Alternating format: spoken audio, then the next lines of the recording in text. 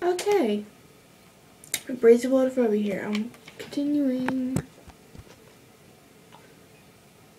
my last video. Okay.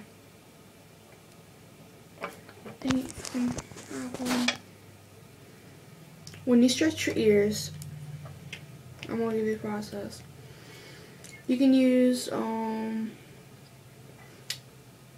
can either go to an intimate shop or sex shop and get lubricant, or you can use butter, or you can use jojoba oil.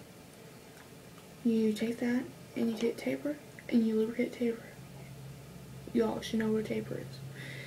If you're watching this video, it's that long nail looking thing. You cover that and whatever kind of lube you're using, cover it really good. Also, cover your ear hole with it.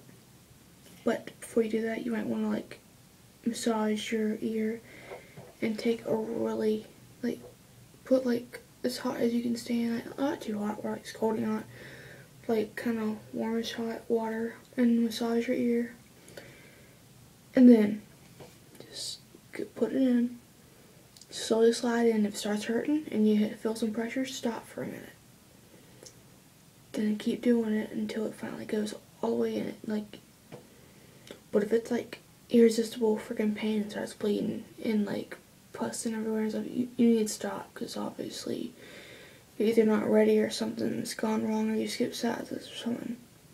So yeah.